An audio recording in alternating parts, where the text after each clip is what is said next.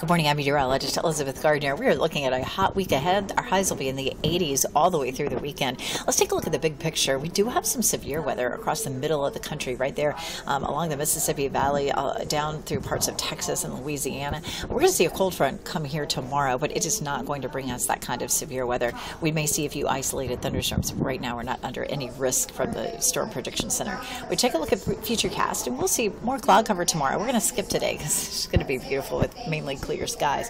But late tomorrow, we'll have the chance of a few isolated showers or maybe a thunderstorm or two. Notice as that cold front gets closer to us by 8 or 9 o'clock, once we hit sunset, it's going to lose some of that daytime heating energy, and it really fizzles out. But the front will stall to our south during the day Wednesday and then start to lift north. And as it does, it's likely to spread more showers and thunderstorms across the area a little bit earlier in the day, starting right after lunchtime. So we'll have a better chance for showers and storms on Wednesday.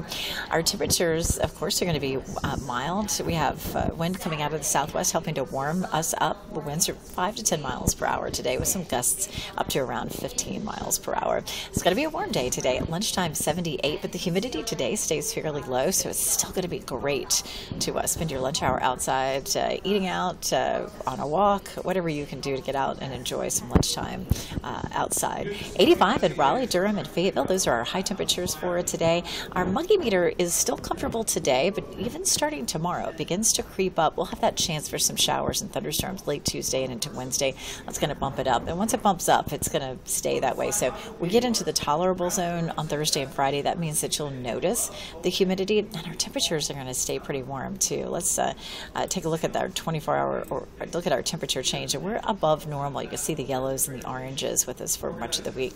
Our normal high is 76, and 88 is likely to be the warmest day of the week. We might squeak out a 90-degree day at RDU. If we do, it'll be the first time this year that we've hit 90 degrees.